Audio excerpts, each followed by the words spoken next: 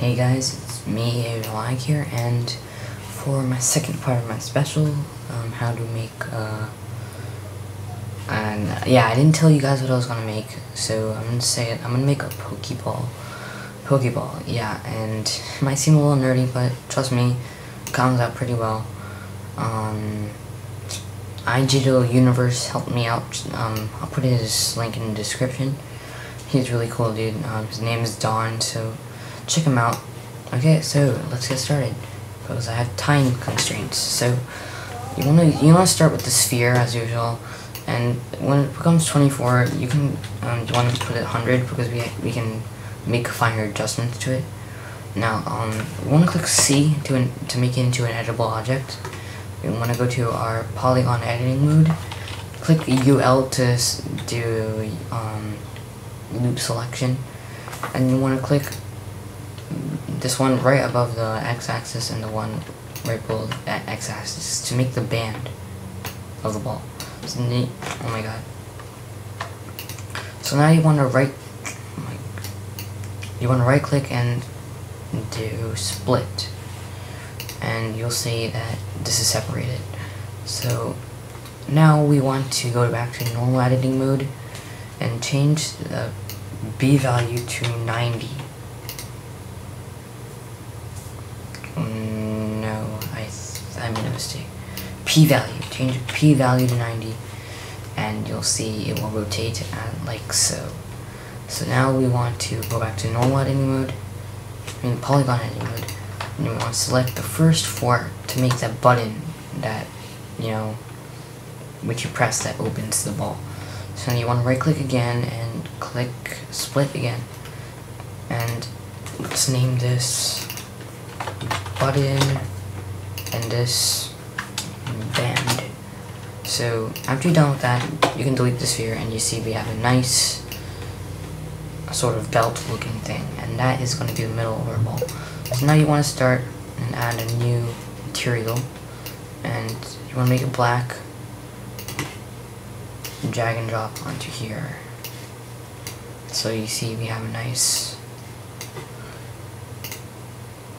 band. Yeah, you can't see it because background's black, but trust me, it'll look really cool.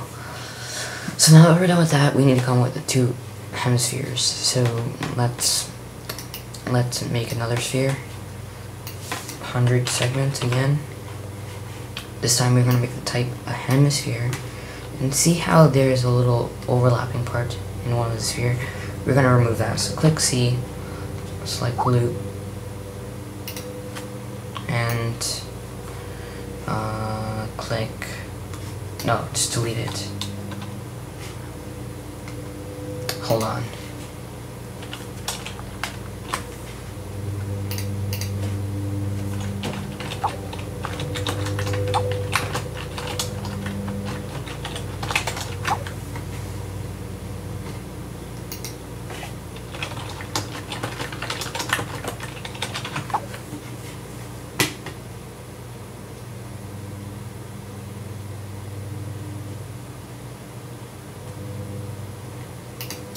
Okay, so sorry, that was my friend. You'll be seeing, she was from the previous special. So yeah, so now that we've gotten rid of that, let's make another sphere, and it's gonna be a lower half, and we're gonna make this 100 again, type hemisphere, and this time make the B value 180, and that will flip it over. You want to make sure you're on the normal editing mode, otherwise it won't work. Go to 180, apply, and now go here, select this loop again, delete it, and now you see we have a nice, you can basically see the shape of the Pokeball now. But the problem is this interference over here. So that happens when the sphere is on top of an object, so we don't want that. In order to remove that, we're going to have to use the bool tool. So first, let's rename this. Name this white.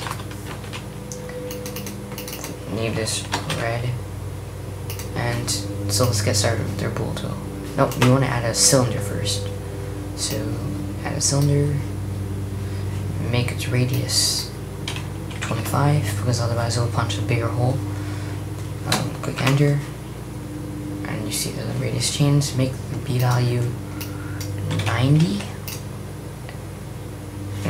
Normal editing mode. Make the B value 90, and you'll flip it. Sorry, wrong value. P value 90, and that will change it here. So now we want to add a bool tool. Bool, and drag the cylinder and this. I want to make sure that they're that they're on the same level. Otherwise, it won't work. And you want to make sure that the white is above the cylinder. Otherwise, things will get messed up. Now you want to make sure that. Let me flip it over. See, because it cuts a hole in the back too. So you want to make sure that you move the cylinder forward. So let's do that. I'm just gonna type in 6, random number, to move it forward. What? 0. Make the Z. Yes, on the Z axis. So I'll type in 6 on the Z axis and wait. -6. -6. Apply. Okay, good. So now we see that it hasn't punched out the hole. And we do the same with here. Red. Another cylinder. Radius 25. Enter. P value 90. Y. Z -6.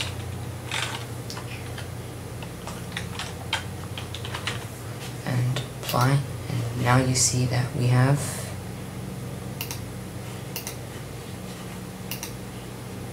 a nice thing, but see, the problem is that, wait, what did I just do?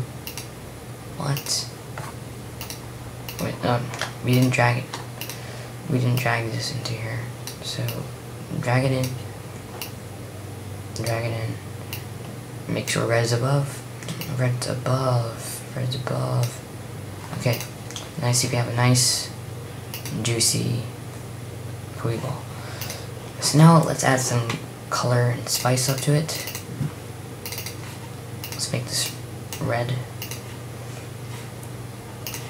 And drag it onto here. Make another material. Make this white.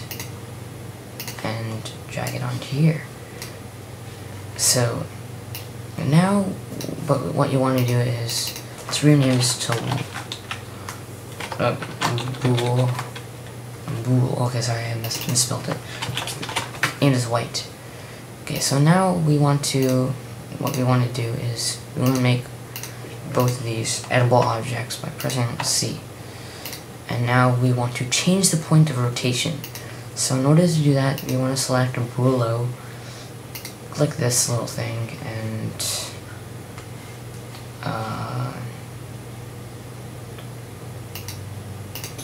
click red. And what I want to do is position of the rotation is Z. You're going to do 100, and that will put it right on the edge so that it opens at the hinges. But now you see, look here. But now you see that it's not supposed to rotate from the middle of the band. It's supposed to rotate from here, like from here. So you want to put the Y value as 6.5, and it will go perfectly on that. If you see, it is. Sorry. Well, what the heck? You know, never mind. But it's right under there. So let's zoom out. Change the view. And now you see we can, oh my god, undo, 0 out the rotation, apply, normal editing mode. And now you see, lift it magically. and it rotates from the nice point. So now that we've done with all this, now what we want to do is we want to make the little buttons on the top. So in order to do that, we need to go to normal pointer, go to our button, and duplicate it 3 times. So one, hold command control and drag it down. So now for button number 1, we're going to make it an editable object, go to polygon editing mode, UL, and delete the first at the outermost layer so that we're left with a smaller button. Then select all, right click, and extrude, which adds depth. You want to extrude the value of 2 centimeters, and you see that has a little more depth. And now we want to drop our white material onto it, and we see we have a nice button. But I'm not satisfied with it because, yeah, I just not. Wait, button 1. Yeah, and then for button number 2, you want to move it, normal editing mode, move it forward a little. C, polygon editing mode, UL, and this I'm going to delete the first 2 layers. So you want to select all, extrude, offset of 2, apply, white, and then you want to drop it right back on, and you want to drop it, go to normal editing mode, you want to drop it right on here.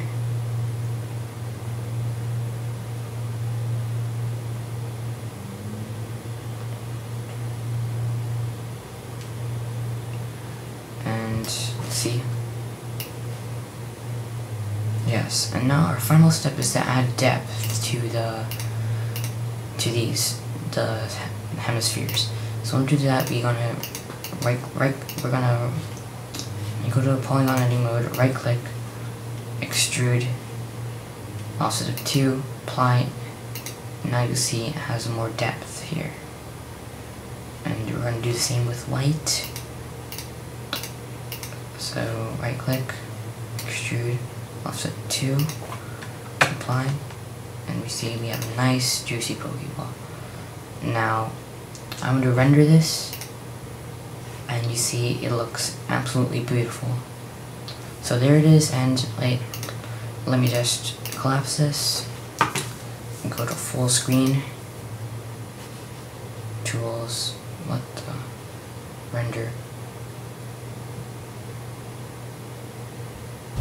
Hold on.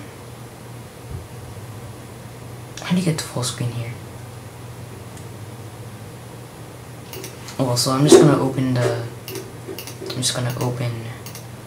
this. So click on this.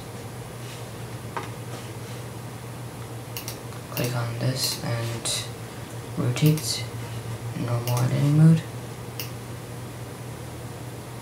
Sorry. I messed up.